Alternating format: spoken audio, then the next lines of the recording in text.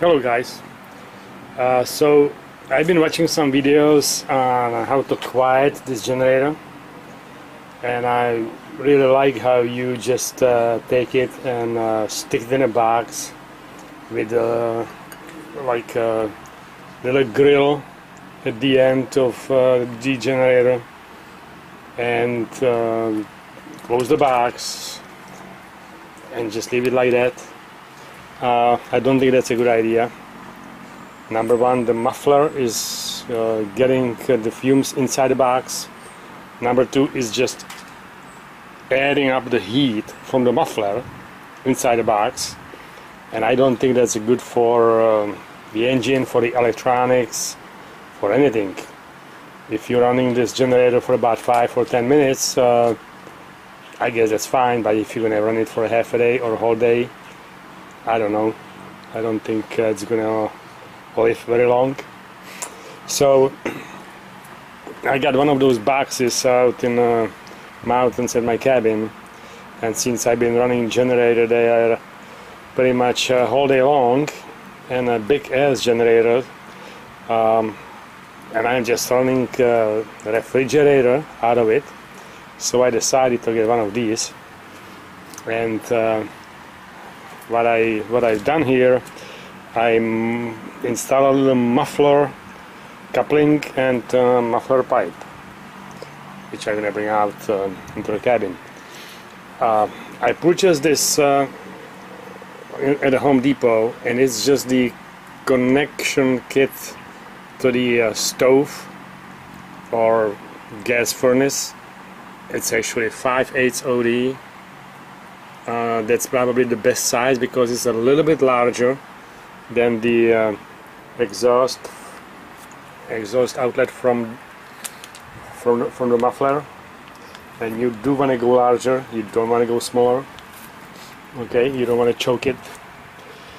So this comes with pretty much it comes with pipe like this, which is 48-inch long, and these nuts at both ends, and it comes with two of these also. One is brass, one is metal, and I prefer the brass, so I use the brass.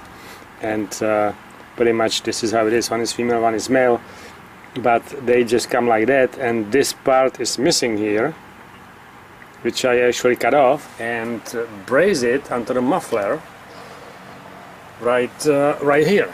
Okay, it's not actually a bad job. This was very easy to brace. It was stuck to this metal.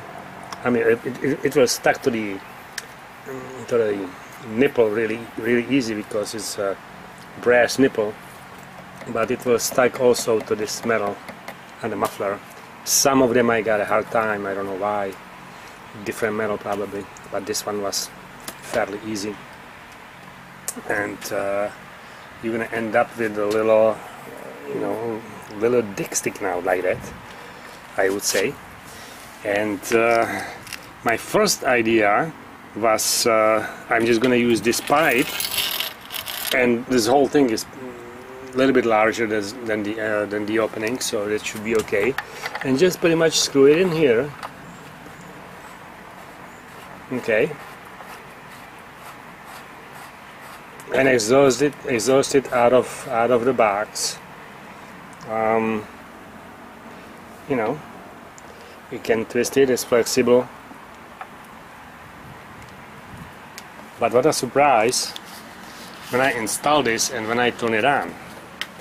Let me show you. And that's going to be actually funny, but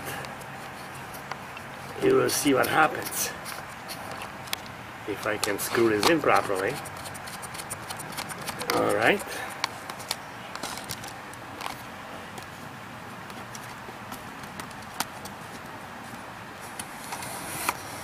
Just a little bit higher. Okay, that's probably good enough right here. Right? Yeah. That's not bad. Right there. So look at this.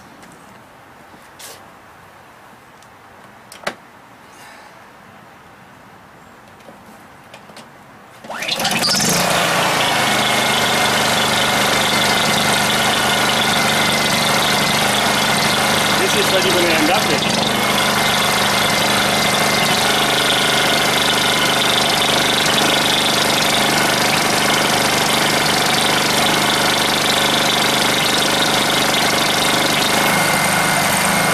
This whistling noise coming out of the generator.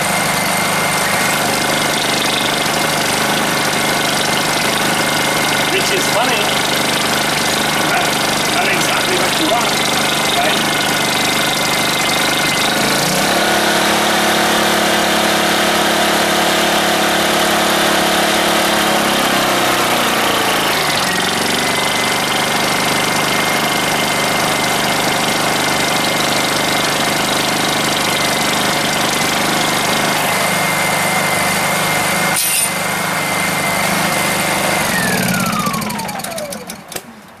So that exactly didn't work for me. So pretty much I had to keep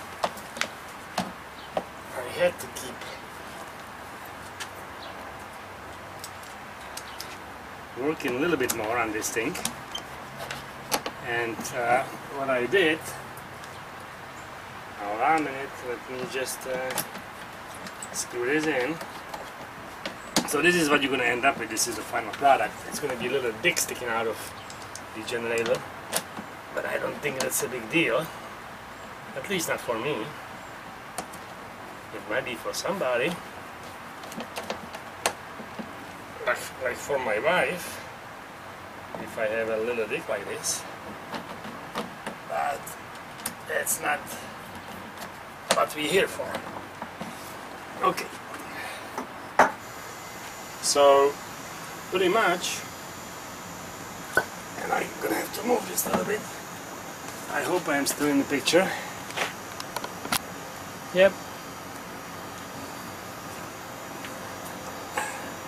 I just cut a piece of this thing, about this long here, maybe about this long, because first I cut it about this long, and it was still whistling like hell.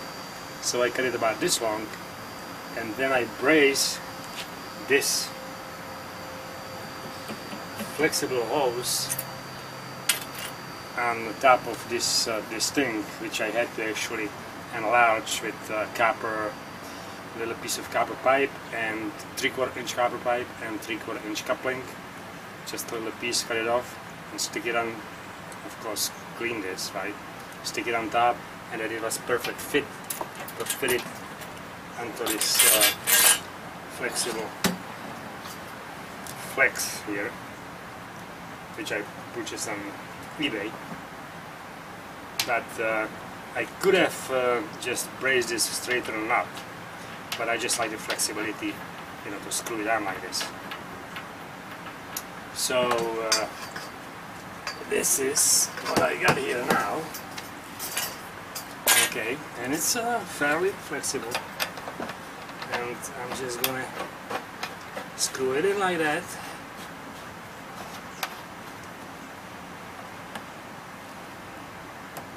Okay, you might wanna maybe take a pair of pliers, make it a little tighter if you're gonna run it for a longer time, right?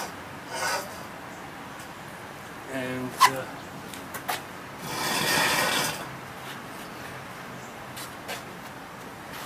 it sounds much better.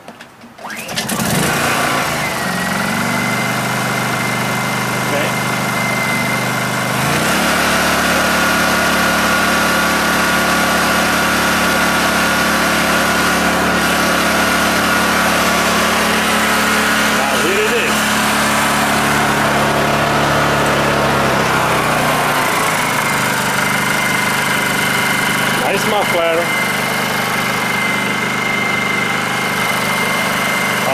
This is just a 1-inch EMT with a coupling, perfect fit. But you know,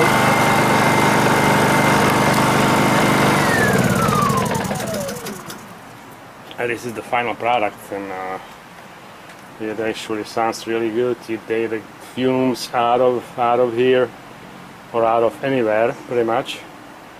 and when you take this off, it's gonna be hot, of course. Nah, not yet.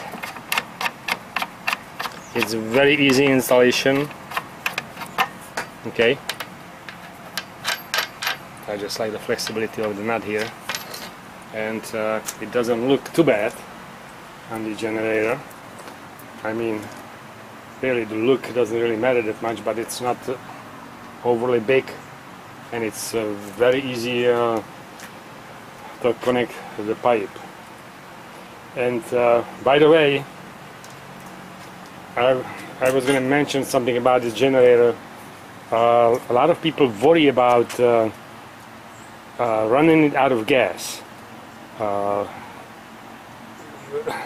Yeah, well, you might think it's a good idea to run it out of gas, but actually it's not exactly a good idea, because it doesn't really matter. There is always little gas left into the carburetor, and this generator is equipped with a really good feature here on the carburetor, and that is hold on a minute, I'm gonna have to unscrew this from the tripod because I cannot get to it like that, and that is this screw here. I mean this drain screw inside here, and that's actually really good feature. If you're gonna drain it, well, number one, if you're gonna store it for a month or two, I wouldn't worry about draining it or running it out of the gas. If you're gonna store it for a year or two, then yes, unscrew the screw and even tilt the generator a little bit so all the gas will come out of it, and that's the best way to store a generator. Okay, I would not worry about installing some switch here or disconnecting this switch, running it out of gas, and I don't know what else, because at the short term, if you're gonna run it out of gas and there is still a little gas left, if you don't drain it, there is still a little gas left in the carburetor, that will dry out much faster than if the carburetor is full, and it will dry out and create pretty much glue, just a little bit just a little bit. But if you're gonna do this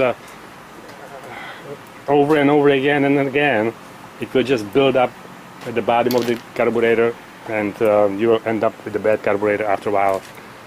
Best thing to do is just to run it every month for 5-10 minutes, or at least every 2 months, and you have no problems. These things are built to run, actually. Okay, so I just thought I'm gonna bring this to attention, that if you're gonna stack this generator in a box and close it, and you're just gonna have a little grill here to vent the muffler, and there is a fan, of course, there is a fan running here to cool the generator too. So I don't think that's a good idea. Alright, well, thank you for your time. Oh, I almost forgot one more thing. This bottom light here, which is the output indicator, is actually also the hour meter. Okay, rough hour meter, not exact, but it will tell you when you start the generator how many hours is on the generator, and that is the light will be blinking. When it doesn't blink, it's less than 100 hours. One blink is 100 hours, 2 blinks 200 hours, 3 blinks 300 hours, 4 blinks 400 hours, 5 blinks 500 or more, and it doesn't go any farther than that. Okay, so I'm going to show you how it works actually.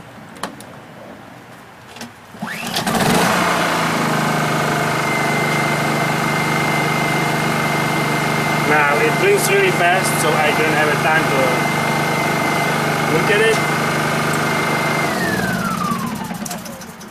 But I hope you guys saw it. I'll do it again.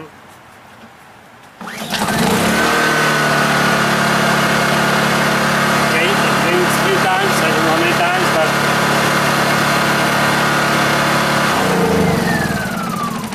I guess I'll find out when I look at the video. Alright, that's it.